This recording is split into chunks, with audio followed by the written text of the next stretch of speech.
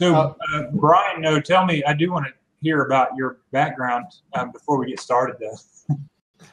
Can I kind of say something here? I met Brian the other day on a BLAB about 11 o'clock. That it started out about 11, and then, well, no, actually, that was when it started out about 8, I think, and then he came on about 11 o'clock, and then that continued on till about 1 or so in the morning. And I knew that he was in an interesting place because I could see, I think I saw a shooting star or something coming from behind him. There was I don't know if you know that or not, but I saw like a star come from behind you, and I was like, I'm pretty sure he's. Are you seeing things again, Stan? No, I was pretty sure he wasn't in the living room. I knew that. It might be his living room, but it wasn't the kind of living room that we're used to. And so, and I immediately figured out, hey, I need to introduce and talk to you guys because I'm going to let Brian, tell you a little bit about what he's doing down there too, and because I think you guys are going to hit it off. Yeah, pretty well. Sure. I'm a little more fixed location than you are, although I certainly appreciate the people who are traveling around and they can compare and learn that way. For me, for years I had been learning, and I had an opportunity to move here to a forest and implement a lot of food forest farming and permaculture principles. Yeah. Things are a lot freer here in a lot of ways. I'm just out of the way, so I don't have a lot of licensing restrictions you might have in the States, for example. And so right now we're off the grid. We're on solar power. I only have 340 watts total of panels, which is about what people have on their RV. So yeah. It's extremely small system, and that's intentional because a large part of the goal is to develop a human culture that can use far less resources. And so every part of that system, everything we eat, the way we build buildings, every detail of life, we want to consider in terms of energy consumption and also its real health in terms of, or its real value in terms of health and sustainability. Yeah. Because there's a lot of projects you'll see that are kind of greenwashing, you know, where people toss lots of money at supposedly being green, but they're just being part of the industrial world in a different way. Right. It's still feeding the corporate greed machine. Yeah. So here I've managed to do that. I started in 2004. I've managed to pretty much divide from that. And I've gone through several phases being a hermit versus having guests. And right now I'm coming out of the phase of being a hermit, and I'm inviting people to come here and bring life to the place, you know, because being a hermit was never the goal, although it was useful to break away. Now that the challenge is to bring people in and have them introduce some of their own values and also fit in with the culture here. Yeah, so you have to figure out how to be sustainable in your own life with your own personal everything that surrounds you and that you affect before you can teach other people how to do it. In a sense. Yeah, otherwise your project is just lost in the dominant culture. So. Yeah, absolutely. Yeah, it's interesting. I'm very interested in understanding what it takes to start some kind of organized community. What's it called? Intentional community. I think there's a website called that, Intentional Community. Yeah, IC.org is a directory of a lot of those, and I'm on there as well. Okay. But it seems like, and as I've been looking for places to stay from time to time, it seems like there's a very large variation between what people call intentional communities on there. It might be somebody's just home site that they let people put up tents every now and then versus a very functioning, organized, almost a community with almost its own government and everything. So I'm interested in hearing what it takes to really make that happen successfully, because you hear so many that might fail as well, you know? Yeah, well, if you look through IC.org, it's really educational. You do see a lot of forming projects. You see a lot of, people, and it's a community, or guys like me who are hermit, and it's called a community. And as you scan them, it's really interesting to look at what you would want or not want. By far, the most successful long-term ones are spiritually based, which is not my personal objective. In fact, I don't want a narrow spiritual view. That would not provide the diversity I want. But it's very interesting to note those are the successful ones. They're hierarchical with an invisible being in charge represented by authoritarians. Then there's the forming ones. Of the actual successful functioning intentional communities, there's almost none. There's Twin Oaks, Dancing Rabbit. In terms of the total massive number of people interested, basically no one's actually living in them. And it's a great question to ask, well, how come we're not doing it? What are the real problems here in forming and running these? I have an idea Yeah. about that. Yeah. Well, I think the first step of forming an intentional community is forming your own intention, right? So that's what I'm in the process of doing now, is shedding valuables, changing the way I eat, visiting places like here to learn about permaculture and learn about sustaining myself in a way that doesn't kill my environment and also reduces my resource use, right? Because a lot of this green stuff is somebody who's already living like a middle-class American life and wants to do it greener, but they're still sucking up the same amount of resources to continue living the way they're living. And I really don't think that you can do that, right? So I think part of the reason why there's not a lot of intentional communities that are surviving without that spiritual layout is because you need a layout. But if people don't take the time to figure out what their intention actually is, I think sometimes the cart goes before the horse and they try to put the community together to figure out the intention. And then there's too many cooks in the kitchen, you know? Yeah. So that kind of deal, like walking the walk first and then inviting other people to walk it with you. Yeah. Wayne meet Courtney. Courtney meet Wayne. Hi. Nice to meet you. I'm Courtney. Sorry, I forgot to introduce you. It's a good point, though, that you make.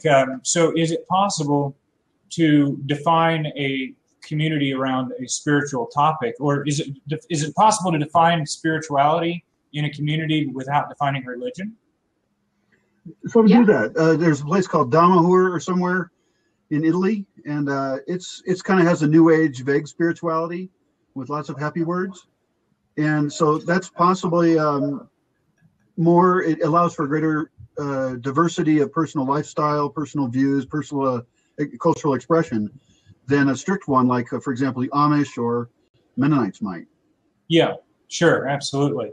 And then you've got these communities. As I've been traveling across the country, there's a pretty good sized one, or several communities within the Ozarks in Missouri, in the north part of the Ozarks, where they're not tightly regulated, similar to what you're suggesting, where it's a lot more free to do what you need to do to survive.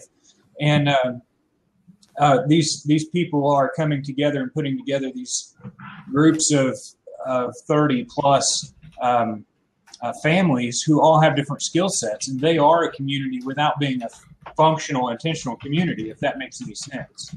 Right. And I'm starting to see that more and more and more in these small towns. These communities that are dying seem to be coming together over this one topic, and that is the need that we're not always going to have government to be there to give us a handout or support us, so to speak. Well, and you look at why the small communities are dying. A lot of it's because of cheap energy that's allowed us to live in cities with a very high standard of living. Yeah. And so it's very likely as energy costs go up that you'll find that the smaller communities are once again more viable and attractive. So the ones you mentioned, so those are families coming together. They're not necessarily defining their community, but functionally they're helping each other because they have real need. Is that what they're doing? Yeah, absolutely. I guess they are there to help each other in case something changes economically to the point where they're going to need each other to support themselves, and or the fact that they do still buy and sell and exchange goods and services among themselves because they kind of have to. They're just this community of people who've already said, look, we will get along. And we all have these unique skill sets and talent base to get along with. So why not barter with those skill sets and talents? Yeah. Versus using the monetary system. It sounds like there's an intention there then, like either to be living that way or preparing to have to live that way. Yeah. And to be good neighbors. Now, what I like about that kind of vision is it's fairly flexible. If people are owning their own stuff and trading with each other, then they're not stuck into a system. One of the things that I think you might be interested in noting as you evaluate different types of communities is what levels of community ownership they have.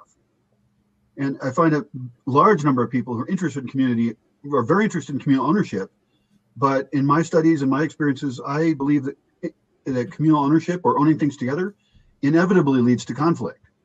You will fight over the resources. Even a couple. I mean, you look at how marriages end. I mean, my God, you can't even have two people make a community where they share things like children. Yeah. So I'm very interested in retaining people's private autonomy, not having to bow down to a central authority, and then coming together voluntarily, building real wealth for each other. Then you get into tool sharing and helping each other get a job or improve skills, because that helps your group. I've always thought it would be interesting to, when I lived in the Carolinas, I lived in North and South Carolina for a while, and there's all of these chicken barns that are no longer usable, or turkey barns and chicken barns. And they're a perfect barn to be a community barn, so to speak. Not like one end could be a mess hall, another end could be, I don't know, produce processing facility, and then everything in between could be divided up into like mini stalls for people to store all their goods and their equipment and tools, and access without, it could be locked, it could be their own storage facility, but it would be centrally located to where if they did want to share, there could be even that could be, it's the center of sharing, so to speak. And then you could each have individual home sites that kind of circle that central location. I have a question for you. As you visit these different places, you have this opportunity to really get an interesting vision of the diversity there. Do you kind of have a spreadsheet or a list that you sort of fill out about places to kind of figure out which attributes might correlate with which other benefits or troubles?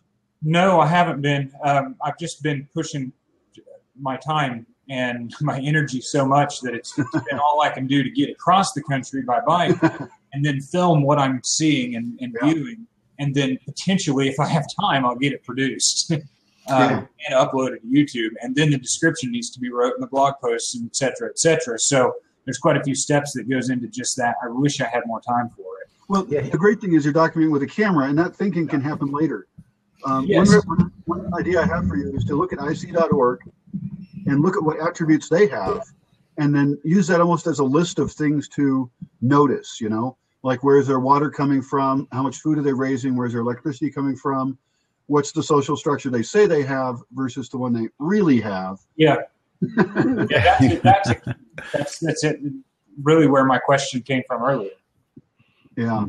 He didn't even ride bikes, by the way, until he started doing this. He had to go learn how to ride a bike. He sounds new to me. Yeah. But it is the way to travel. You have picked the best way to travel because you go fast, you're healthy, and you're really there. You bleed on that ground, as opposed to being in a car where it's just a 360-degree movie.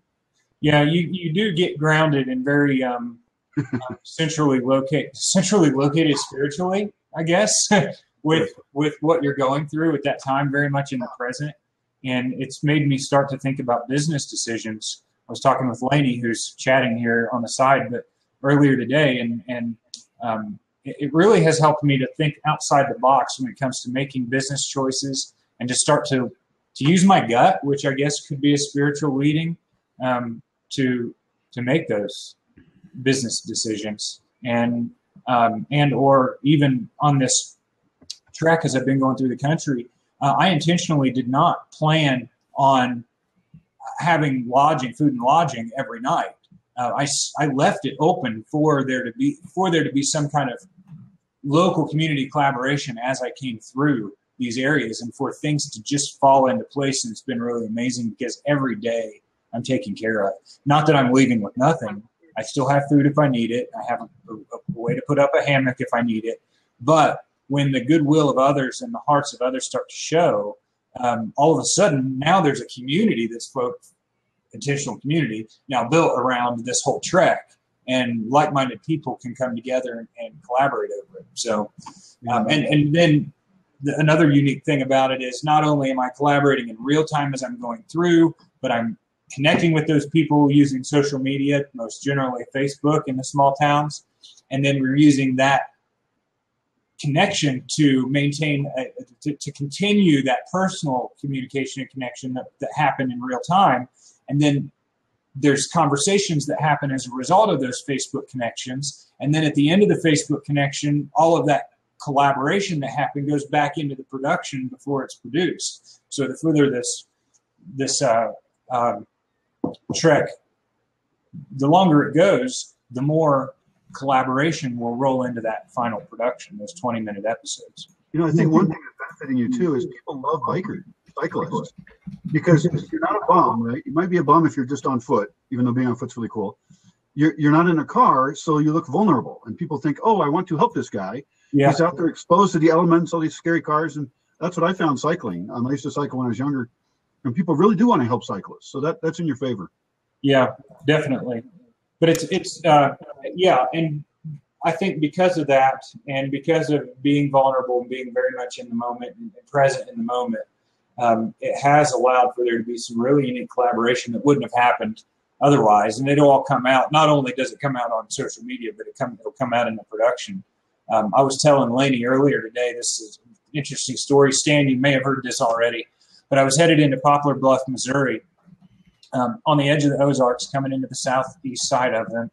And I was trying to find a place to stay. And I was sitting at a gas station. I made a phone call, talked to the guy that was running the only campground in town. And he says, no, we can't accept tents. We don't have, we're not set up with the state to accept any kind of tents or hammocks. And I said, really? I mean, that was just, to me, it was a shock that they wouldn't. And I said, you can't make an exception. No, it was just a dead end talking to this guy. And he said, but we have something, there's another campground 15 miles up the road, and that's just too far for me. And as I'm talking to the guy on the phone, some guy walks in, he got gas, and he walks in, and he's looking at my bike, and, I could tell he was interested. And I get off the phone, he walks out, and he says, where are you going? Where you been? All that good stuff. We did our quick 30 seconds, hey, and he says, well, why don't you come and stay with me tonight? And as a result of being turned down at a modern facility, where you would think you could get lodging, I was able to meet a pretty cool guy and his wife and his family who are also into cycling, who gave me more advice than I could have ever asked for, who fed me that evening, not because I'm asking for being fed, not because I'm looking for a handout, but because this community actually cares about the collaboration that's happening, this big picture. And so we had a really neat session and time together, rather that evening and the next morning. And then as a result of that, I ended up I went into Steak and Shake. My tab was taken care of by the table next to me. And as I was talking to them, and I didn't know this at the time, but as I was talking to them, other people behind me and the table over beside them and across the room, they all wanted my information. They wanted to know what I was doing, where I was going, and find me on Facebook. And, those people now, the people that I met in that Steak and Shake, even though I didn't have enough money to go in and buy food, I decided to do it because I was listening to my gut. I went in there, and those people who I met are now probably my biggest fans. And they comment on every picture, comment on every post. They share as much as they can. And no, there hasn't been financial help from them, because they're all fragmented and they're all different, but that's okay. What we're doing is we're putting together the pieces of our fragmented society, and we're giving people, I think, giving them an outlet to something to communicate around a topic. And we're dribbling in by the way, you should start to think like this, because it only makes sense for our society to think sustainably. I don't know. Maybe I just kind of went off on a tangent. But those are the things that happen when you yeah, it was a good tangent. Those are the things that happen when we really do listen to our gut, or we connect spiritually with the universe, and being one with our Creator, and when we're very open, without planning, without using some of our logical mind. Sometimes we need to step back and use our spiritual heart. Cool. Yes. Yeah. So, did I notice that you had crashed at some point? Yes, yeah, he did. Yeah. So you've had your first crash. Yeah. How'd you come out of that? I started at July 1st. I was going to leave July 1st June 1st, and do the whole trek starting at that point. And I had a wreck on June 2nd. And welcome to the road. I made it 50 miles.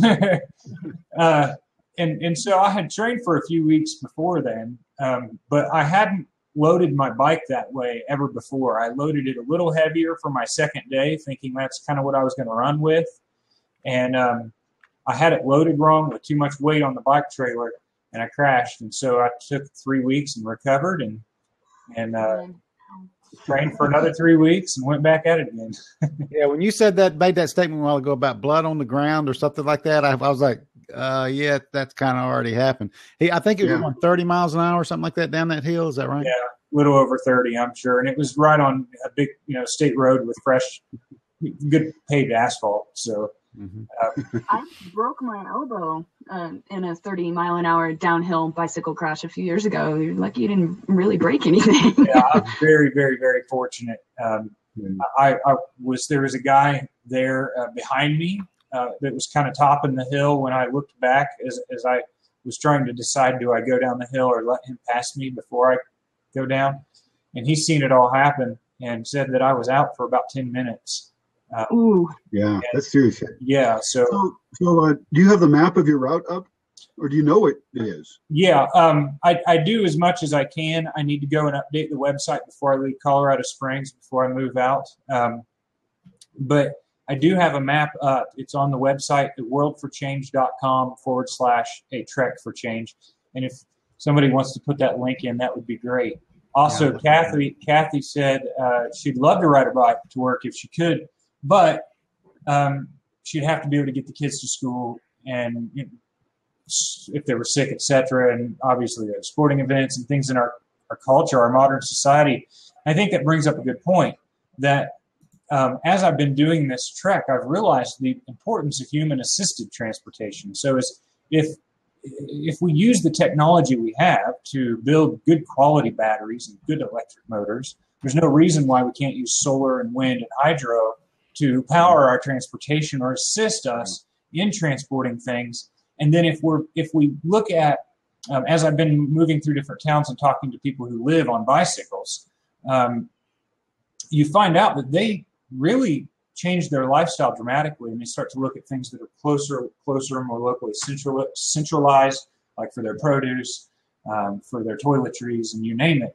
And if people started to think about how they were getting around and what they were using and what the impact that they were making when they did move around using fossil fuels and et cetera, they might start to live a little differently. And it's like what you're doing right now. You went into the hermit stage because you kind of had to force yourself into that to break away, I'm guessing, to break away from the system that has us all bound. And if we start, it's definitely, you almost have to do it because it's almost like the energy is a drug and we're addicted to it and we have to go cold turkey or I guess we can reduce it as well.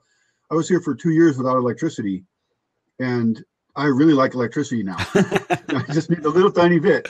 That's all I need. But boy, do I appreciate it. Yeah. And it also allows us to be doing things like this, where it sounds like one of the things that I like about what you're doing is you're not just visiting the hardcore people who are already kind of there with that understanding, but you're also bringing in and having contact with people who are excited by your biking and can then get these other ideas from you about the world and thinking about what we're doing. That's really cool fusion, Yeah, because I think it's going to take each one of us we all have to make a choice. It takes each one of us individually to come together or make a choice to choose to come together. And I think we all need to pick a topic that I think to motivate people who've never thought about being sustainable, it would be pick a topic that they are passionate about and then ask them how they are supporting that topic with multiple inputs from their life or that passion. One interesting thing, the woman who mentioned that, she can't bike because she has to take her kids to school and so forth. I think it's important to remember we all are working from where we come from and not to get all, holier than thou, but to really, look at the diversity of things we need to do as a culture. And each person can then choose, I'm going to change it how I eat in this case. I'm going to get a half-size refrigerator. I'm going to start fermenting my food. So yeah, there's so many different areas. And then if you get people doing their individual things, they come together as friends and they're sharing that, well, I have chickens and I learned this. And yeah, that gets really exciting. It can be like a hobby. It can be very social and you're building your community around the task of being sustainable. Yeah. I noticed then if I look back at my life at home right now in Alabama and I think, if I was to not drive my car, if all I did was use my bike, I would probably want an electric motor, so I would be able to haul more at a longer distance with less exertion, less energy use from my body, so that I had more energy to use at home in the garden, so to speak. I would start to look at the local farmer who's 3 or 4 miles up the road. I would work to build a relationship with that local farmer, because it would be a lot more beneficial for me to build that relationship than it would be for me to go to still the locally owned grocer that gets his produce from China and Guatemala and Chile and Mexico, right? So I would really build that relationship with the local farmer. I would figure out exactly what he could produce for me. And if he couldn't produce what I needed, I'm going to produce it, or I'm going to go find another local farmer that's 3 miles away rather than driving 10 miles to the nearest small town. So your whole mindset really does shift when you restrain yourself in a way like Laney has, which has been the last 3 years without a bicycle, without a car. So I don't know. I again, back to this, it's a convenience versus conviction conversation. And then how do you get people convicted that they need to make some kind of a change in their conveniences? Yeah, I'm pretty pessimistic that people will actually make change without there being a survival aspect involved.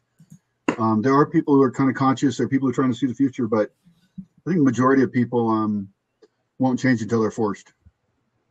Well, and I think that something that's important to remember about stuff like this is that progress isn't linear, right? So I got rid of my car in 2007. Living in Seattle, I could use public transportation. And then, in 2012, I got a car again because I'm an artist and a musician, and I have equipment to move around. And in order to contribute to the world in that way, I needed to have a car. And now I only have a car. I live in a van, right? So I got rid of the house aspect, but now I live in a van, which isn't the same as living on a bike, but it's still way different than in 2004 when I worked at Microsoft and I had a walk-in closet the size of my living space. Right. And then I really like what Brian said about coming from where you actually are, right? So you've got someone who's got kids and needs to have a car because of that. I'm a musician and I'm still attached to expressing myself in that way and connecting with people in that way, which means I need to be able to move my keyboard around and stuff, right? Yeah. So which means I need a van, yeah. But I'm still here, right? And learning about the bosque and learning about permaculture. And so in that way, I'm advanced right now. And in other ways, I'm not so much. And things shift and change. And so we should be open to that as well, I think. Yeah, no, I think you're right, because we need to embrace the technology that we have. And we also need to also not limit ourselves to the technology that we think is available, because there's a lot of technology that's being suppressed. So, but we need to use that technology, and we really need to think about how we can take that and amplify our efforts to being sustainable as a human race. And that doesn't mean that we throw away all the computers and start to live with horses and plows again. It just means that we use those computers to intelligently communicate and to network. Because maybe I won't need a horse and a plow. Maybe all I need is the skill that I have already inside me to exchange for the food that the horse and plow my neighbor's going to use to make the produce. So, it's back to that community mindset, and it really does. It's going to take us a majority of us to make that switch within our minds, and then we'll start to come together. I think that those members of the community will start to pop their heads up in places that you just didn't quite expect it. I mean, it's already happening to me. Once I finally said, look, this is the only way to move forward as a society and to make progress, and all of a sudden people start talking to me about it. Of course, I'm on a bike ride, but still. There is a question over here, and I want to tell Kay Daniels that when you ask a question, if you put a /Q space and then put your question, it'll create a little bar or a little box there that says question. But she wanted to know, would you say the West, being less developed, has adopted ways for people to ride their bikes opposed to the East Coast that has been developed for decades? I don't know. East Coast, West Coast thing, I don't know how to answer that, because there's a lot less roadways and thoroughfares on the West Coast or through the West. I don't know about the coast, but through the West, There's less connecting highways, so people are just they're just looking for the best. I don't know. I don't know how to answer that. I don't know. Can I give an answer to that? Yeah, go ahead, Ron. Our community, I live in Jupiter, Florida, and the area that I live in is called Abaco, and it's a new urbanism where all medical, doctors, restaurants, stores, everything is within a mile or two from our house.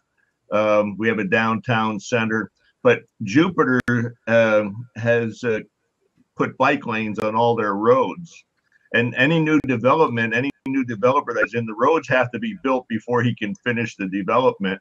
They have to be put in first, and all those roads have to have bike lanes. So there's a lot of cyclists down here, and I used to ride every day, and I can't anymore. But you were talking about being aware.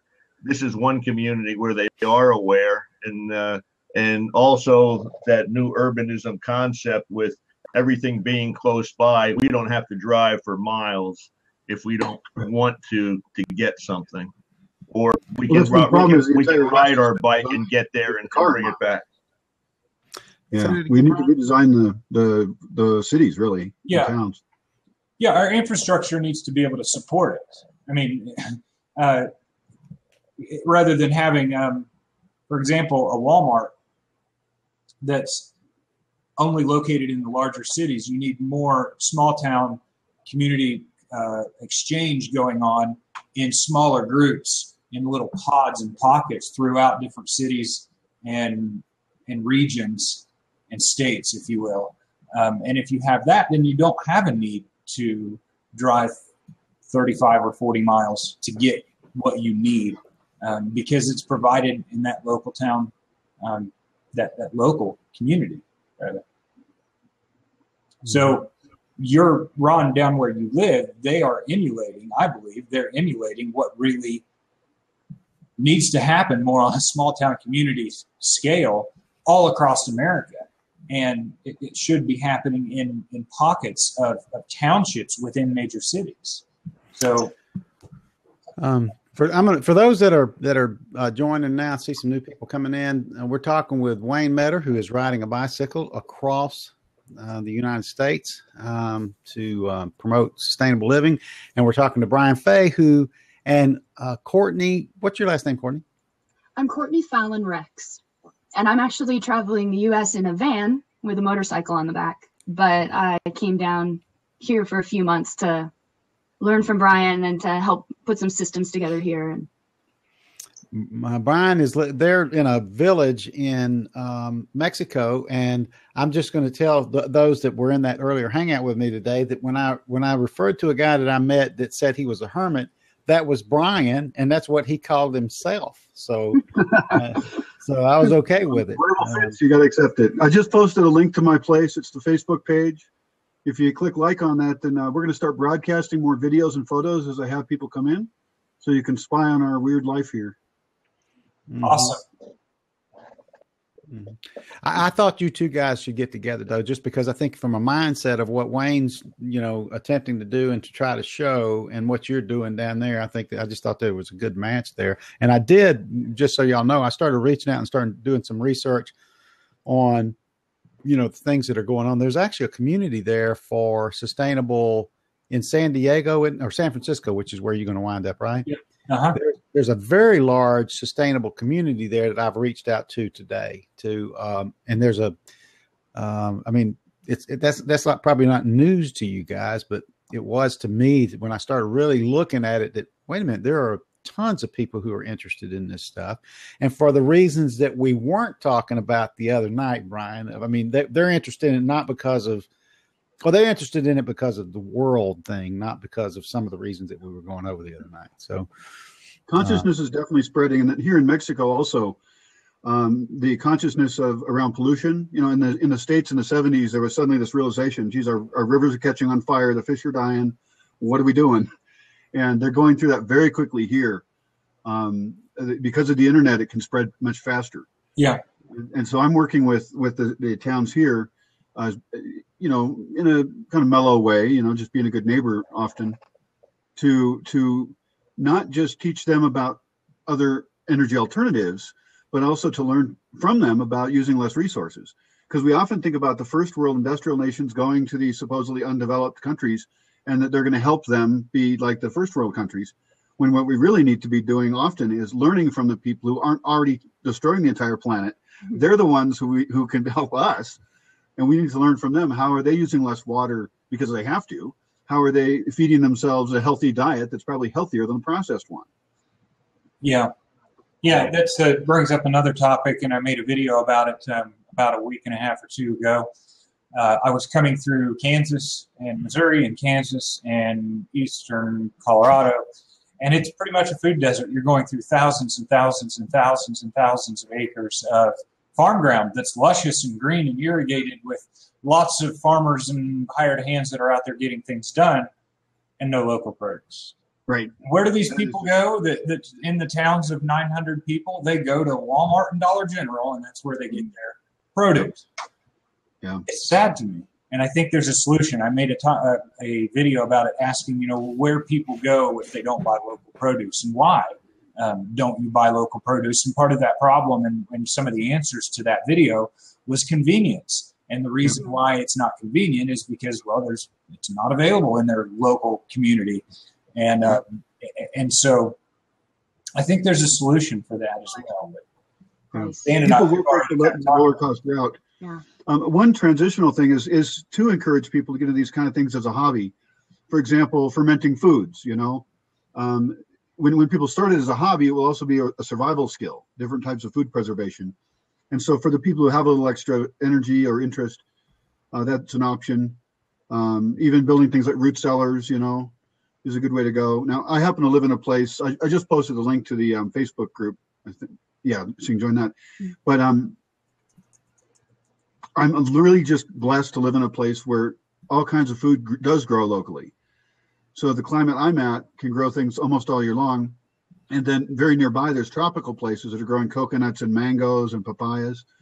So that's still, depending on your definition of local, you know, within 100 miles of here, I can get a whole different climate of food types. Yeah.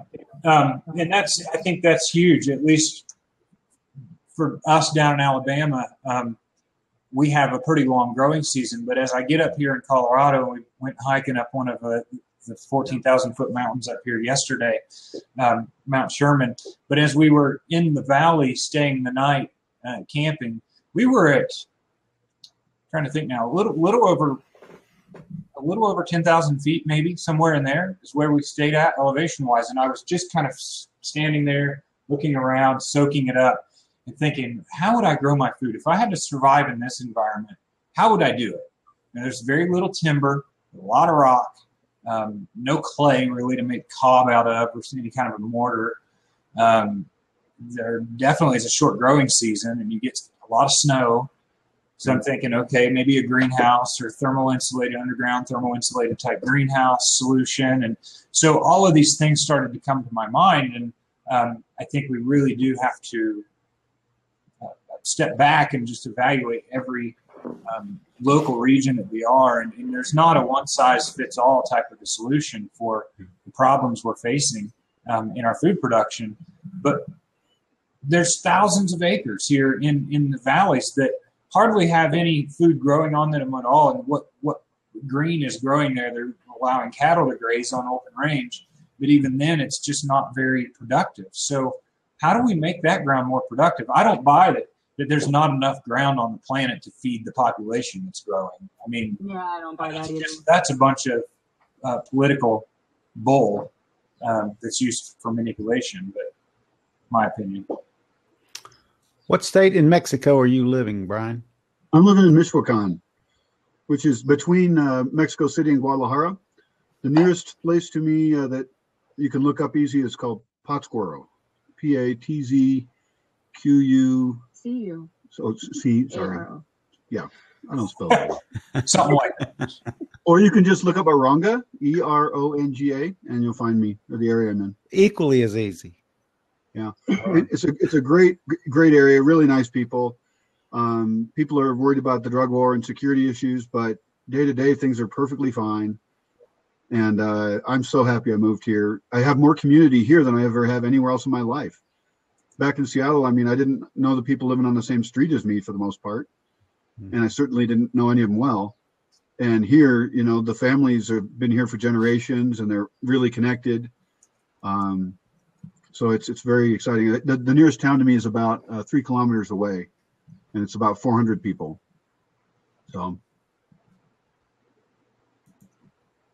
So what do you have any tips that you would like to give Brian Wayne in what you've learned on your trip? And by the same token, Brian, is there any?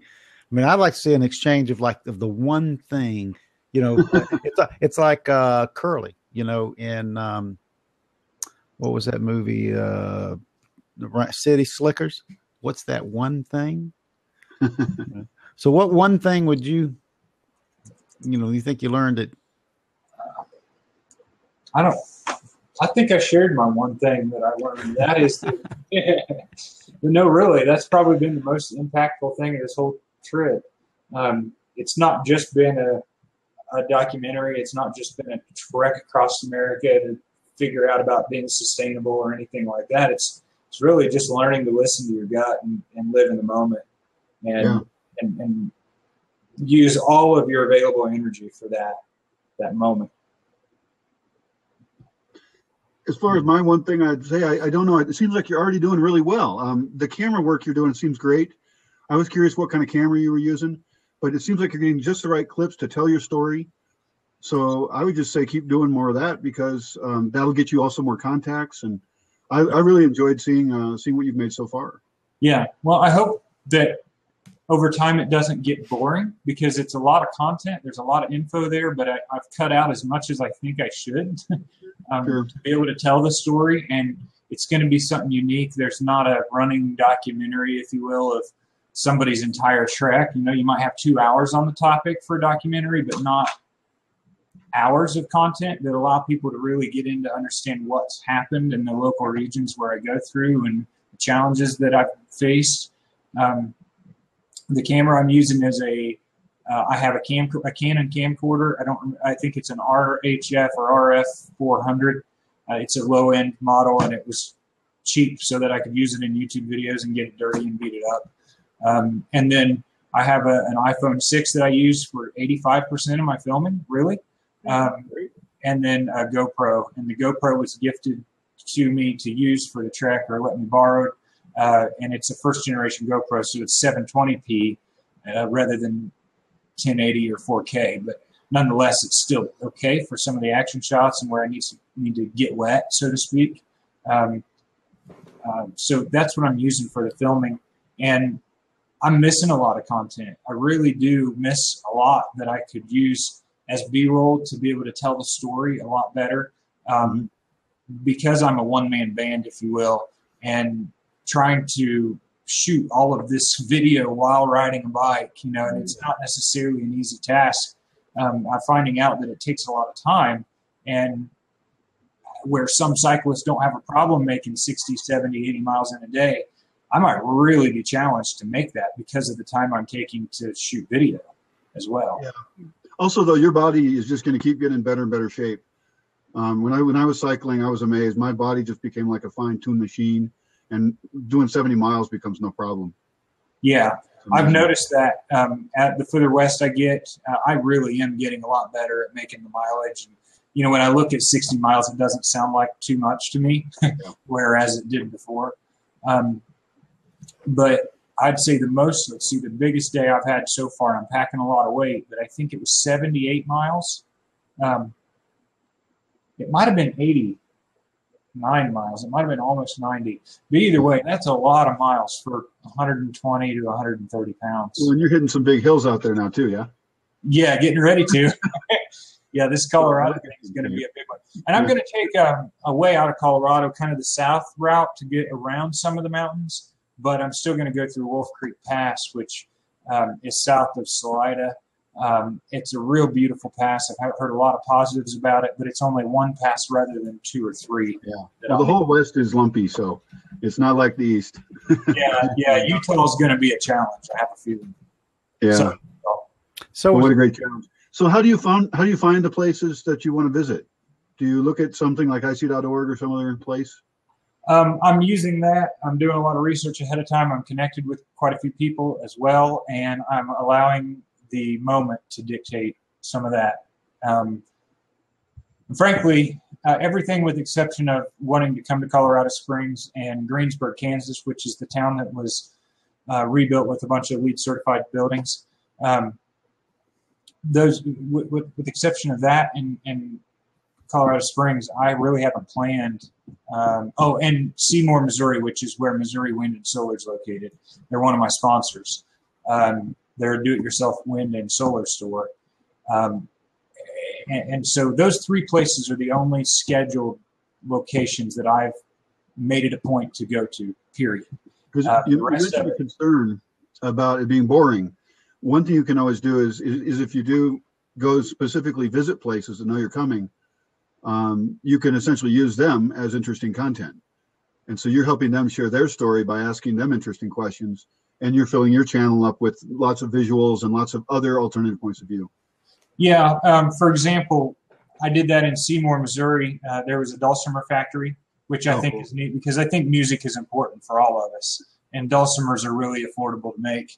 They're like they're like the poor man's instrument. And that's why they were created in the first place. So that's a neat thing that I got to tour. And then another piece of content was this whole Greensburg, town of Greensburg, Kansas. I interviewed the mayor. I took a tour through a silo house.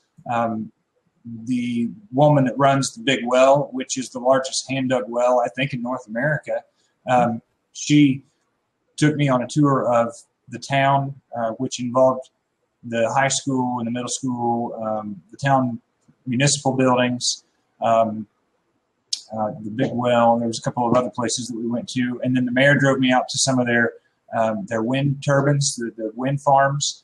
So we got to look at that when they were really working hard and producing with the decent average wind that they normally get there. And so all of that's going to be a side story. I won't be able to include all of that information in the documentary, if you will, but it'll be additional too. Yeah, you can always publish your extra clips, and the people interested will watch those. One thing, if you're publishing your potential route ahead of you too, is as you grow in fans, people watching your trip, they might actually help research places ahead of you and say, hey, by the way, drop by my friend's house, or hey, did you hear about this project? Yeah. And so you might start getting other people filling in your schedule. I'm going to get back to that. I need to go and adjust the route on the website. So I would say within the next day or two, it'll be adjusted probably by the end of tonight, because I've decided to not go through Salt Lake City, and I'm taking the south route through Utah. And that being said, I do have, for anybody that's listening and anybody that you know that you might want to share this with, there's a button on the website that says Ask Wayne to stop by. And so that's a place where people can go and fill out a little form, and they can give me a suggestion of somewhere I need to go, or they think I should go, or if they have a homestead or a friend has a homestead that they want to offer a place to stay that might have an interesting story attached to it, that's great. If not, a bed and food is nice as well. So I'm always interested. I'm kind of jealous now of your whole trip. I'm really interested in the little projects that maybe aren't famous or anything, but people's small solutions that are innovative for them. And so if you notice those, I'll always be curious and watching for them in your videos. Yeah, I agree with you. Similar things to a video that I made a while back, and anybody that wants to go to my YouTube channel, it's youtube.com/user/a world4change, the number 4. But I made a video of a friend who has a greenhouse who runs it, cools it mainly through solar geothermal updraft cooling, as well as then heated with rocket mass heater, and he runs a pretty large aquaponics system on 35 watts. So that in and of itself that is a... So did you just say he runs an aquaponics system on 35 watts? Yes, a pretty good sized one as well. Wow, that's great. Cool. That's awesome. Yeah. That's the kind of stuff I want to hear about. Yeah, absolutely. So now that wasn't on the trip itself, but it's those little tidbits of information that really help people like you and I to then assimilate that and apply it to our own life, if it matches what we're looking for. Yeah. Yeah. So thank you, Stan. I guess you posted a link to my channel. So did Lanny. She got a better URL. I gave her the numbers and hard stuff so that, because I'm a digital. Yeah. Oh, Laney, by the way, it's A World for Change, not the TV. The TV is the business, A World for Change TV, where we broadcast our shows. The personal YouTube channel where I did the interview with the guy with 35-watt aquaponics system is A World for Change without the TV. See, he's so picky about everything, too. I know, right? Please the guy. Subscribe to both. I would appreciate it. It would value you in your life. Are you going to cut my pay? Is that the deal here? Is that what's going to happen? No, this is really interesting stuff, and we're running out on about an hour, like 54 minutes or something, like actually an hour, because we started a little early, Wayne. I wanted to go ahead and get started on this because there are several things that I found out once I had a chance to do some research, just like after our long thing the other night, which happened again last night. I don't know if you stopped in. I left around 1 o'clock, but let's see, Simba, is that I kind of lost my train of thought because I'm old like that. Hello. Hi, Simba. What can we do for you, Simba? Just my first time here. Well, it is. Have you got any questions for anybody here? No. Okay. Okay. Well, we're just talking about being sustainable and living life in a much better way. Where are you from? Israel.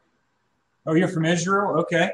I know over in Israel, and let me just say this, because I know you guys implement solar technology a lot more effectively than we do over here in the States. Everybody has solar hot water tanks sitting on their roof. It seems like I know I'm saying everybody, but it seems like over there you kind of have been forced to live in an area that's a little more barren, not quite as green and lush as what we have here in the States. Yeah. So, I mean, what's your perspective of being sustainable? No, just expensive. No one bites. I got you. Okay. I hear you. It's expensive and no one buys. Is that right? Okay. So now, is that because all of the solar technology is too expensive for people to get into? I think it's just the bureaucracy, because of bureaucracy. And no, everything's slow. No, people just don't trust this new systems too much. So, well, at least that's universal.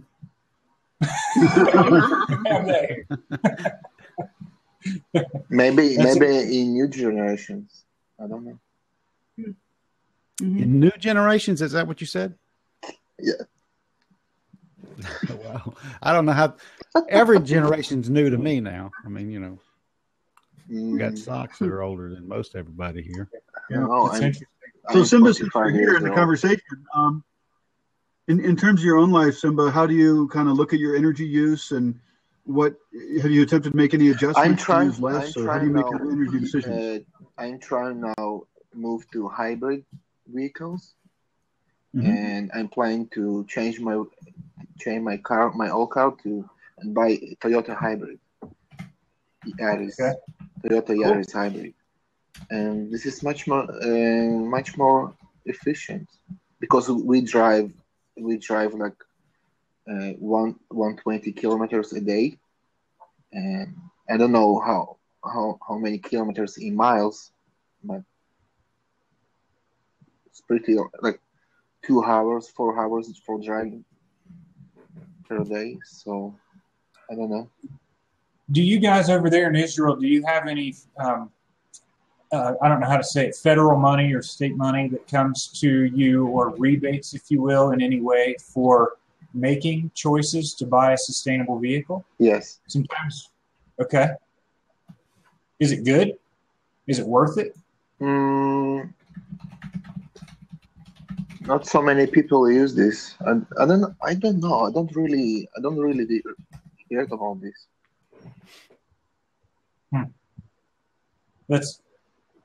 It's interesting. You know, in my age, people just looking for more efficient cars and not for like systems for houses and not buying new houses. Just So maybe I'm 25 years old, so. I was Right. going to ask. Thank you. And what brought you into this BLAB, by the way? What was it that made you want to come take a look at this BLAB? I don't know. Just this is my first live broadcast. So yeah. Well, we have a 10 o'clock thing at every morning at 10 a.m. Eastern Standard Time. We have a thing at learnblab.thecircadians.com, and in 25 minutes we kind of teach you how to use it. There's a link. I'm going to put you a link here to a document that we wrote that will help you learn how to use it too.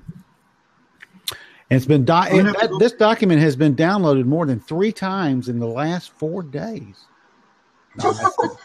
Wow. I think one of those was me. yeah, that's right. Hey, I'm going to have to go pretty soon, but I just wanted to thank you for introducing Wayne and I. I think what he's doing is inspiring. I love to hear about people who have a chance to go look at projects, and I'll be watching your videos and stuff. Thank you. It was really great to meet you as well, both of you. And I put a link to my Facebook channel or my Facebook page as well. So come and add me as a friend, and I will follow your village page. I'll follow that as well, and maybe we can build a relationship outside of this BLAB. Well, great. And work on your Spanish, because maybe in a couple of years you'll be doing a trip down here. Maybe the trip down there is what's going to help me with it. There is somebody in the audience though that it just occurred to me, because this is the kind of stuff I like to do. Is that Chef Dennis is in the audience. Chef has a cooking show, and I just thought it would be interesting to see how you guys cook on a bicycle and how you're cooking down at the Voss Village, which might give all of y'all some little airtime and get people to know kind of what y'all are doing and things like that. So. And Chef just said that it would be fun. So, Alexander, would you mind if I asked Chef to step in here for a second and talk to these guys? No problem. Okay, man. You take care. Thanks for joining. Now, Chef is probably going to tell you. Courtney's been baking bread all day, so that'd be really fun, the conversation, to talk about food. Because one thing is also, it gives me like, what can I do in my life to be more sustainable and stuff?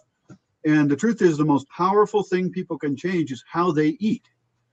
That affects all the world around them, and it doesn't cost a lot to change, and it's really the first step, I think. So. That's you, Chef. Hi. How you doing? Yeah, I totally agree with you, and I've been on board with that for a long time. Starting with, I think the first thing I really learned about sustainability was through Monterey Bay aquariums and sustainable seafood, because of all the issues we're having with seafood. And then I joined a group last year called Mamavation and ShiftCon. It's a group of eco-friendly, sustainable bloggers eating organics, non-GMOs and stuff. So I was actually there last year to talk about Google Plus, and I'm sitting in the back of the audience tweeting, doing my due diligence, and I went, what? They put what in our food? And then I started listening and started paying attention. So I drank the Kool-Aid, and I've been, organics. I've been sourcing. I actually just have some bison that I've been cooking. That was that first type of meat. Like, I haven't had a steak in 20 years. I stopped eating beef. So this guy from Texas asked if he could send me some bison and some wild boar. And I went, okay, that sounds good to me. So I had my first bison the other day. It was good. Fantastic. And that's the type of cattle that were here. That's what's supposed to live in this continent. Yeah. So how do we do a cooking show? I've been cooking now for longer than I care. What do you got? Yeah, that's your bread. Is that your... I did, yes. This is my favorite loaf that I made today, which is why it's mostly eaten. Good. I can see that nice hard crust. With a wood-fired oven. And it's a really basic recipe, but it's tasty because it's got salt in it. I've never been much of a baker. I try. I do it for fun. And the only bread I have made has been the artisanal loaves, the no knead kind of stuff. Something that doesn't require a lot of work. This is a double knead, actually. It's Really tasty. Oh, You know what I'm envisioning now is a BLAB where we've got Wayne out in somebody's backyard cooking on his camp stove, where we're here cooking bread or something or doing some kimchi or something, and then I guess you have a kitchen, right? I do. I do, thankfully. I want to remodel it, but I do have a kitchen. I have an electric flat top range, and most people go, ooh, and I go, I can cook on rocks. It doesn't matter. I wish I had gas, but where I live in Florida, I guess because of the hurricanes, we don't have gas. We have propane, and I'm not cooking on propane. Not unless I'm outside. I did that one time at a restaurant. It was not fun. But yeah, if you know how to cook, you can cook on any environment. It's not a big deal. Yeah, we do solar here and wood. That's our preferred method. So I've got a small solar oven, and I'm building one that's about 3 meters across. That's currently nicknamed the Death Ray, but it isn't finished yet, and I gotta put that together. And I don't know what'll happen. I might be able to fuse glass or cook pottery in it. I have no idea. Well, you could probably make a damn good pizza in it. Then it's going to get that. Yeah, that too. With a hole. I really like this idea because visually that would be really exciting to have a cooking. I do a show on Wednesdays, and I've just started bringing in more people to do some different shows. I'm contacting some friends that. And that's a BLAB show. If you go to my site, I got 12 of them scheduled right now. I'm a little bit of an overachiever. Not all cooking. He's probably got 300, 500 shows. How many shows have you got done, man? Only 13. No, that's not true. I'm talking about the shows that you've done. On Google. Oh yeah, I have over 300 of those on YouTube, but on BLAB. But I'm trying to bring my friends over because I love this format, just how we're talking. So I'd love to do something with you where you're cooking and I can feature you doing that and introduce you to my friends. Because like I said, my Echo friends would probably be standing on their chairs cheering in this, because when I told them I ate bison, they were like, oh my God. They were so happy for me. Like I've just discovered gold or something. I love them. They're so cool. I see Mia has showed up too. Mia's here. That would be fun. If we just need 5 seats now. That's the whole thing about BLAB. Right now we need 5 seats. I'm going to go ahead and step out. We have a sauna fired up, a wood-fired sauna, and nice. This is the day of the week we're going to try and get clean. Where are you located? Middle of Mexico. Mexico? Yeah. I'm half Mexican, so I guess I could go there. Old Mexico. Oh man. I'm going to say I might take a drive over and see it, but that'd take a little bit longer. Yeah. It'll take a while, yeah. It is possible to drive down here, though. I'm sure it is. And I'll post a link to the Facebook page again. And we're going to be making a video on bread here real soon. Okay. And that's one of Courtney's big goals is to come down and help me start broadcasting this. Because just sitting around in the woods by myself is not going to do it. No, it's not that much fun either. Yeah. It has its moments. Including me in this and allowing me to do this with you. BLAB is really awesome. It's way better than that other Hangout thing that I was using a while back. Yeah. Thanks again, Stan. Adios. I'll open my seat up for somebody else. No vaping. Hey, Mia, you want to come in? Just click the seat. Wayne, so I figured that you guys would have. He's an interesting guy. I mean, we were in a BLAB the other night, and I could tell that, like I said, he wasn't in the environment that we're used to, and we started talking about where he was at, and it was just pretty. I think by the end of this thing, I'll be able to make a 5-course meal with a saucepan and a can of Spam. You do it in the right order, you can do it. It's just you got to think a little bit ahead of what you start, move that to a plate, then throw something else in there, and just keep working on one pan. Yeah. I'm the king of one-pan meals. That is really funny. You know why? Because you know what my wife calls me? What? One-pan Stan. I was going to say that. Does she call you that for cooking, though? Yeah, it's funny, man. No, yes, she does call me that because I try to use I do. One-pan Stan. I just got that. I'm sorry. I had one-pan Stan. Mia, are you in Pittsburgh? I am. You guys have. How the hell did you get to Pittsburgh? Very carefully. I don't know if you can see it, but I have an amazing view. That is the baseball stadium. Mm-hmm. Oh, and then over on the other side is to help on a live shot for CNN today. I felt very cool. Cool. So yeah, I think I should just start doing a like where in the world is Mia and have you guys guess. Where's Waldo? Where's Waldo? Well, Wayne's the same thing. So hi Wayne, it's good to see you, honey. What's happening? You're not gonna believe where I'm at right now. Denver. Yeah. Mother. You're looking really good, Wayne. You got some rest. Yeah, definitely. Been chilling and enjoying it. Good. I don't know if the special guest will show up today or not on live on recording, but oh, you do look good though. Good. Just hanging out. You looked a little beat down last time I saw you. Yeah, he looks well rested, especially after the 1,400-foot thing that you climbed yesterday. Does Mia know where that's at, or no? Even I haven't done that. I take my happy ass to the bar and watch people do that. Yeah. Mm-hmm. Oh, hey, girl. There she is. That is awesome. Now, where's my little dog? Oh, well, hold on. Where's he? What I need to know is where my dog is. That little one stayed with me. And you're supposed to be here so you can babysit her in like 2 Hi, weeks. baby girl. I need to come back and see you. When are you coming home so you can babysit her? Next week. Only for a week, though. You need to come to my event in Denver next week, girlfriend. Send me the message. I need a dog sitter the 17th, 18th, 19th. Are you home? Look at I'm home, but I'm voluntarily homeless. You do need to know this, so. That's all right. You can stay at my place if you want. See, guys, this is how you get stuff done. Blab about it.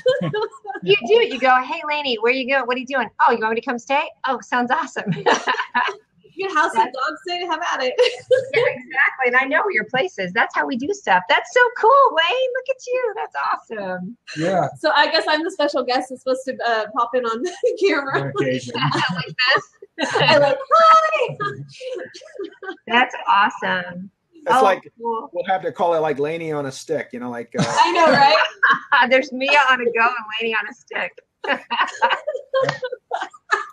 I love it.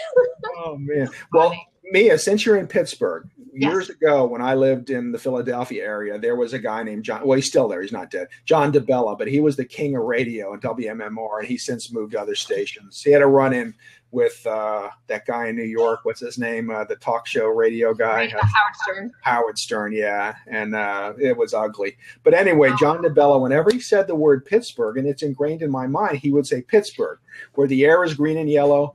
No, where the sky is green and yellow. The plants are as smart as the people. It's not the end of the universe, but you can see it from there.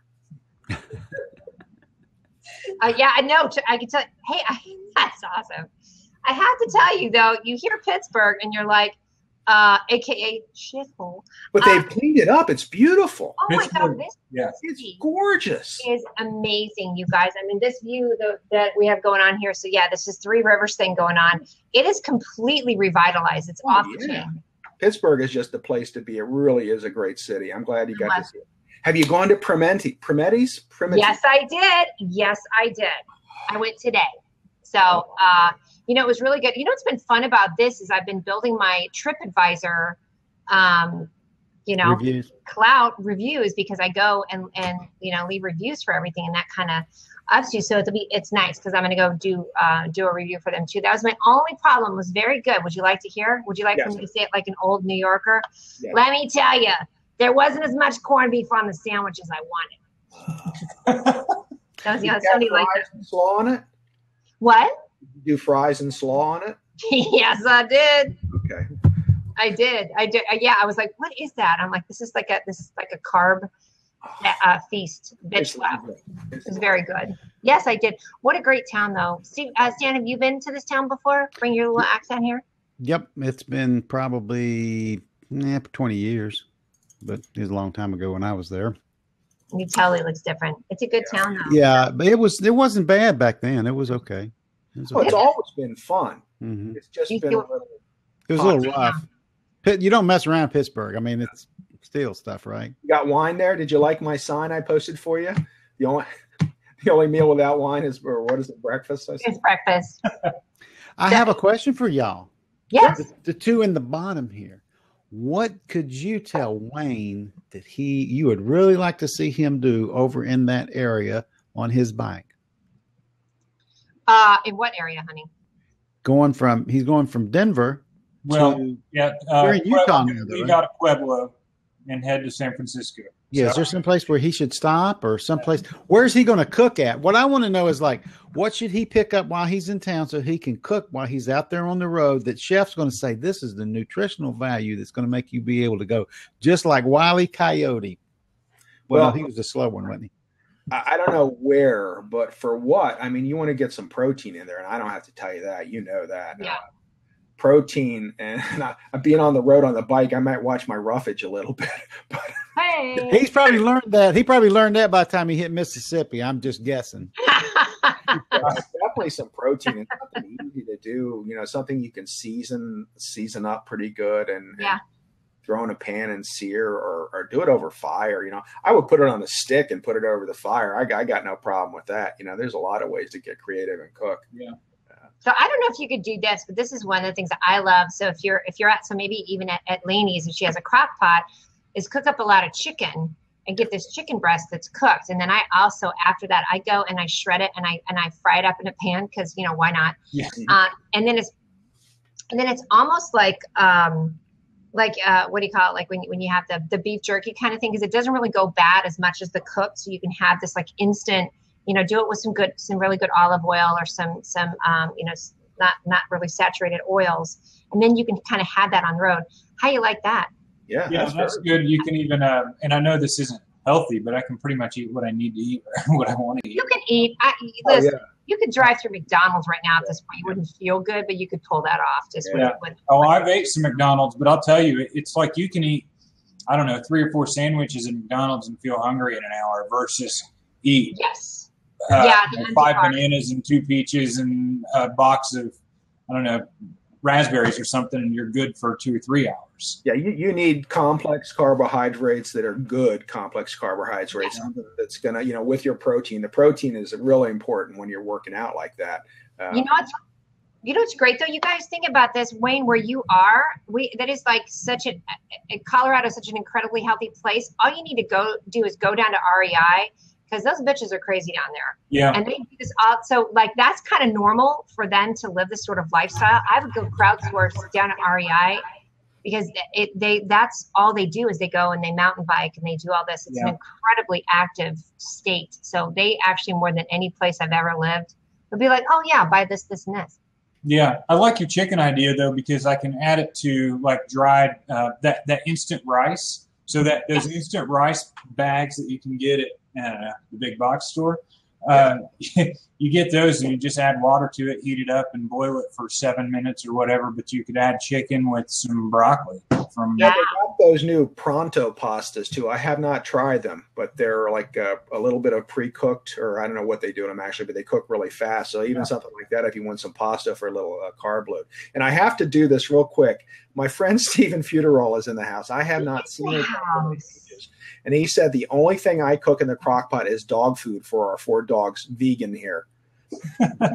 He's so funny. You guys, I was wondering if he was going to come over here because I know he was out doing a lot over on Google Hangouts a while ago. So nice to see you, Stephen. Yeah, it is. I would like to show off my culinary knowledge and pronounce something for y'all. Quinoa. Yep. Thank you. Did you see Jay wrote that? Yeah, Jay said quinoa, and I remember I was on some hangout with somebody and they said that they just had a big pot of quinoa. And I was like, I don't even know what that is. The first time I had to ask someone at Whole Foods, I looked around, I pulled him over, and I said, "How do you say this?" Yeah. Right? You're like quinana? What? Yeah. Well, I was and I couldn't find it. Why anyway? How do you say this? Yeah, quinoa though would be good for him, right? Look at Lainey spells it out phonetically. I like Absolutely. that. I like wheat berries too. Wheat berries are great, and that would probably hold up pretty good. You know what's good is a really old grain called spelt. SP. Oh yeah, Aramanth spelt. You got it. Yes. Good stuff. Yeah, it is. I must say good shit, but I can't say that on Blabs. Good Wait, stuff. Did you know I made some bread out of that? Oh yeah, spelt is good. Really good. When you made it, how'd you spelt it? Did you smelt it when you spelt it?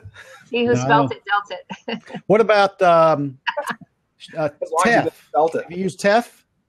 Teff is good. I haven't baked with teff yet. I have all these flours. I'm this guy who buys stuff walks by it for 6 months before he uses it. Mm-hmm. Like I just got my spiralizer out and I've had it, and then I'll wave to it. Hi, I didn't forget you. And I do the same thing with flowers. Like I have some teff, and I'm trying to think of the other flower I have that I. How do you spell that, by the way, you guys? EFF. Really? Teff. Yeah. Yeah.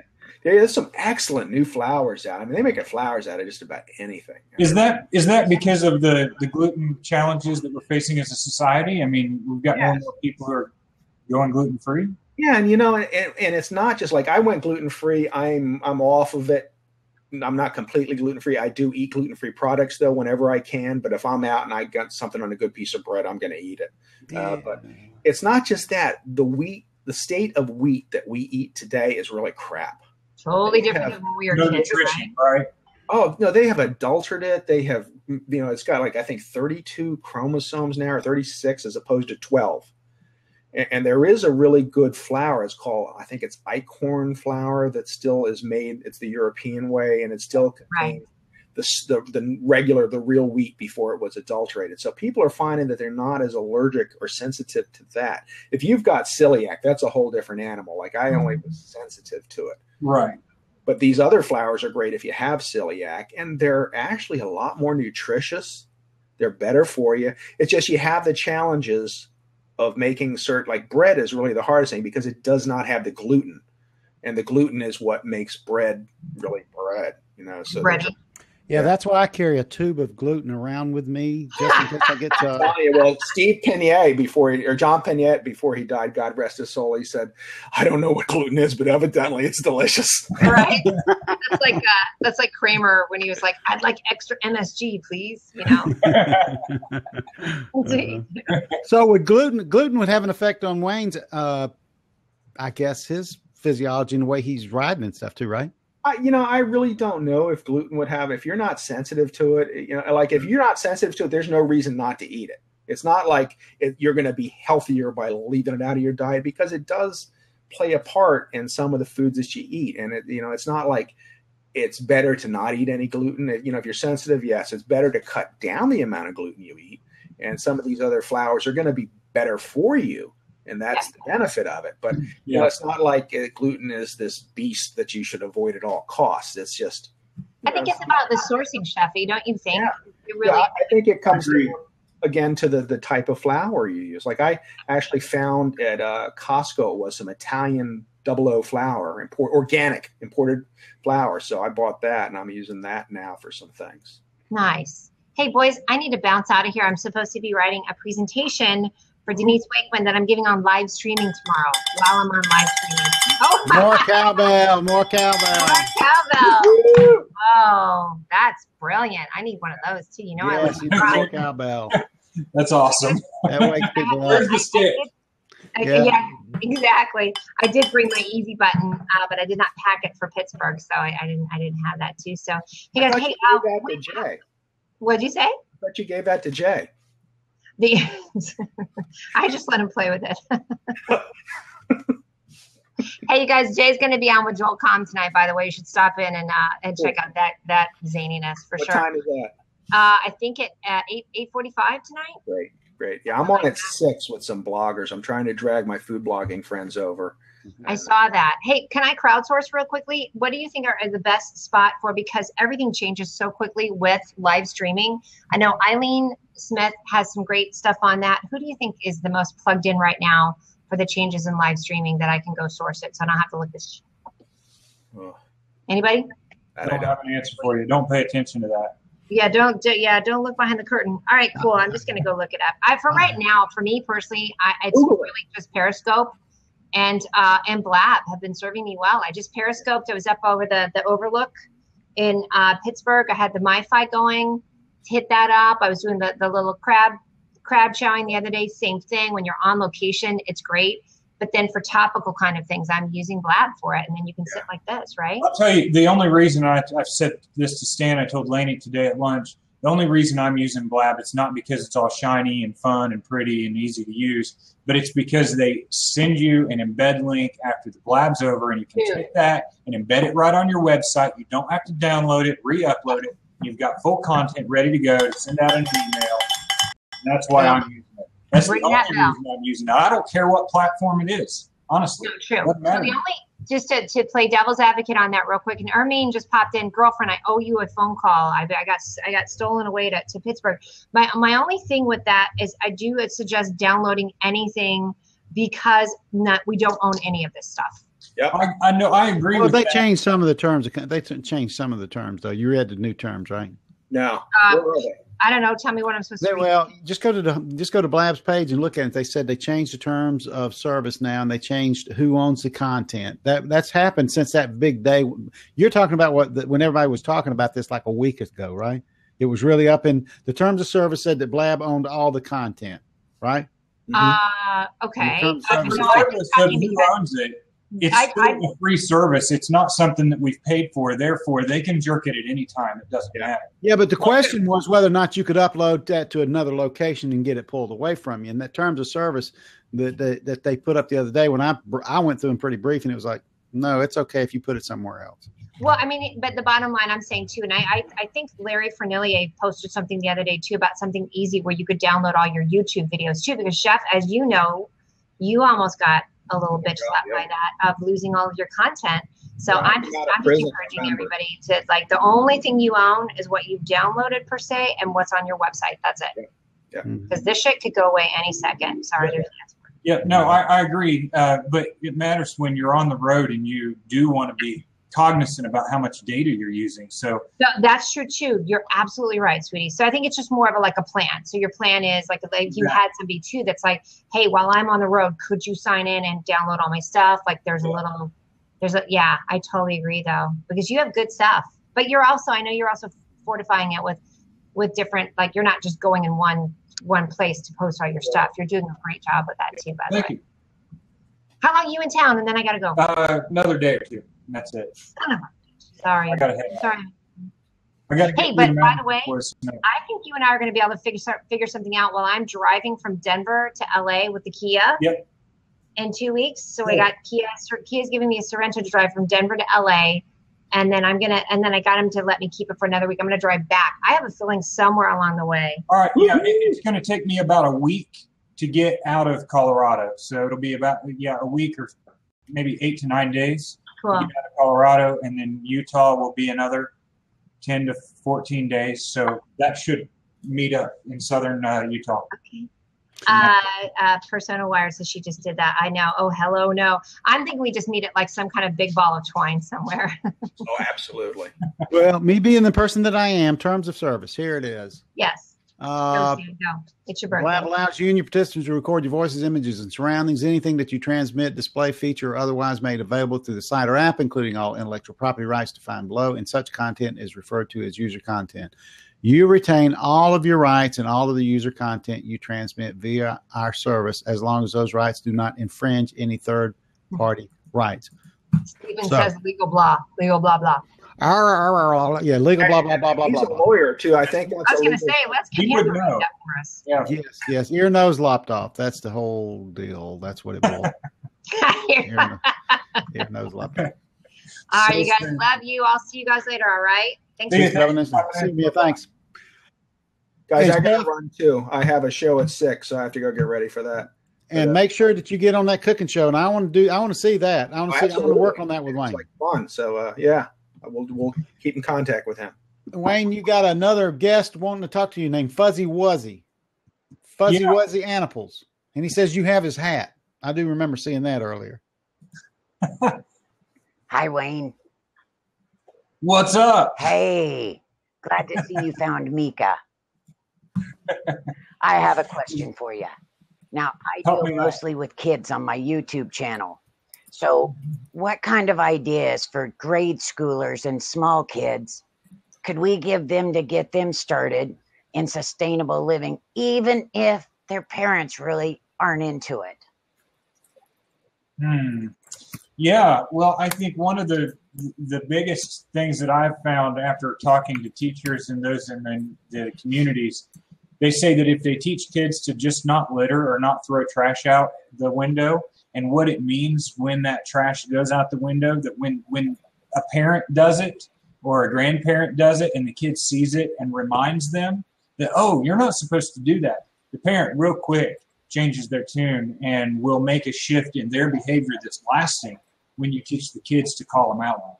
So that's not be very direct at what to do with kids, but it helps adults learn how to teach and talk to kids about it. Yeah, and I know that some schools are starting to have their own gardens where kids can go out, and it's part of their school day is to grow their own veggies and learn how they grow and all about them. They mix them in with science. So have you found any schools in your travels doing that? I don't know. I haven't. I've seen it along the road, but it's been during the time of day where there's not been anybody there to answer questions, and it's been through the summer. So I'm going to be coming into that more and more as the school year starts, and I do have full intention to try to find one at least to do a full interview on to really understand what they're doing to implement a program that works. But if you teach a kid that milk doesn't come from the store, it comes from a cow, and then it goes to the store before they get it, those are the kinds of simple little things that they need to understand. And those gardens and community-style gardens at the schools do work. I know I've talked to others that have implemented it, but I haven't got in depth with it. So, well, if you come to Las Vegas, they're just hitting their growing season. We were out at a farm, and he started his corn about a month ago. So with it hot down here, of course, it's too hot in the summer for some things. So you might be able to find a school down here if you happen to stop by our happy little city. Yeah. Yeah. Well, it's probably too far to the south, but it's something that I've considered. So I would like to suggest something, primarily because a hand puppet has now asked better questions than I was able to ask, and and more meaningful questions. And since the other person in the screen is an attorney, I'm pretty sure the questions ain't going to get any better after that. I don't know about that, but I wanted to. I just want to know where the puppet is. Are any of you politicians? I wanted to show you what sustainability means for my 13-year-old daughter. So I set up a garden in the backyard. Okay. This is what it so that we have that straight. Like. That I kind of figured that this was the first hangout I popped in. Oh, not hangout. This was the first BLAB I popped into, and I knew Wayne would be okay with it. Yes, he is. Now, what were you telling? We're going to let Steve, the attorney, speak because he's going to sue me if I don't give him his time. Oh, okay. I'll pop out so someone else can pop in. I actually want you to be in. I want to talk to you about being in. We're going to do some more interviews with Wayne, and I like your questions and making it like a regular part of the thing, Wayne, if that would be okay with you, like maybe 5-10 minutes or something like that. Yeah. With Granny Smith Applehead. Granny Fran. I meant that affectionately. And they say I have stuffing in my head.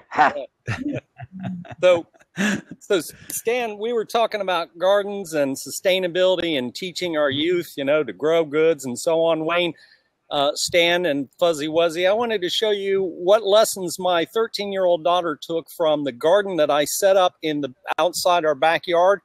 Can you see it? That's all that's left of it, which is weeds. There is absolutely nothing there. I couldn't get the young lady to dig in the dirt to save her life. I was going to tell you, we got kudzu and stuff here, man. Yep. It's not it's like we got a lot of. Yep, it's a kudzu garden here too. Yep. Yeah, as a matter of fact, kudzu. There's a lot of valuable things that you can do with kudzu. I just don't know any of them. Yep. So much for sustainability in my backyard. Yeah, well, it is going to be a tough thing. It's going to be a tough thing because it's all you think about it. When we were kids, that was the thing that everybody said: sustainability. Well, they didn't say sustainability; they just talked about saving the earth and everything like that. And we didn't care at that age. We just didn't. So how do you get them to do that now? Well, it's a good question. Go ahead, Wayne. What I was going to say is I noticed when you're walking in there, it looks like you have some vines growing vertically there, maybe around the posts holding up your porch above you or something like that. I do. Yeah. All over the place. Planted all that myself.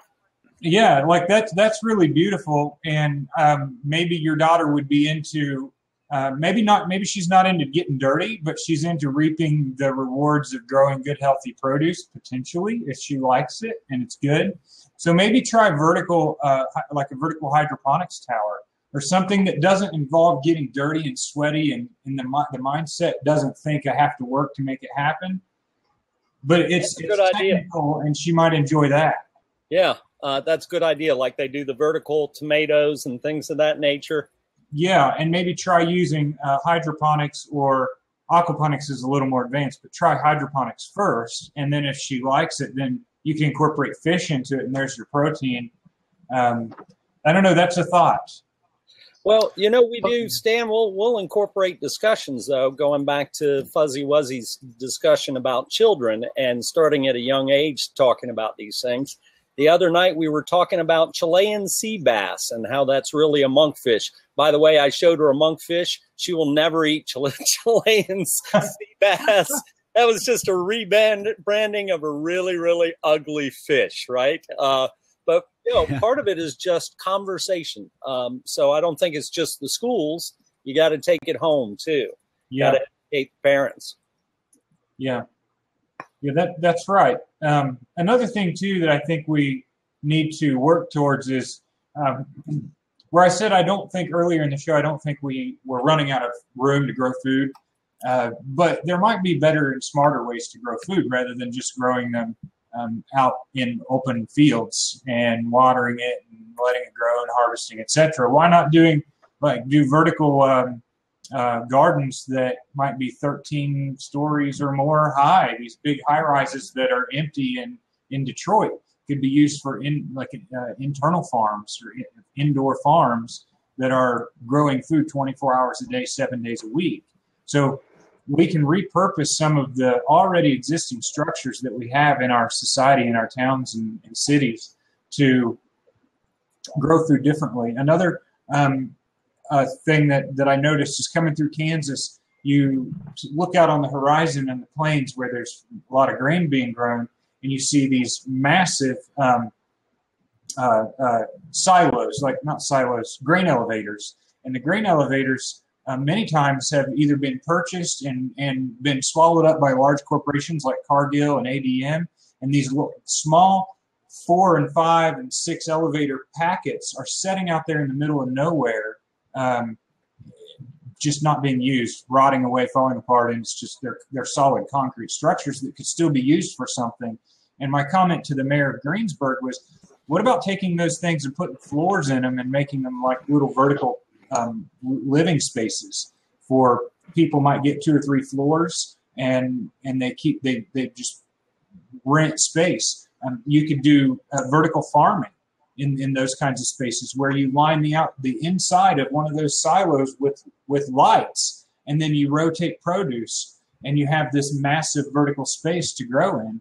But you're not rebuilding, you're not using new or tearing down existing resources. You're not mining, etc., to build new structures. You're using an existing structure, and you're just modifying it slightly to fit a new purpose, whereas it would never be used if you didn't do that. So that's fascinating stuff, Wayne.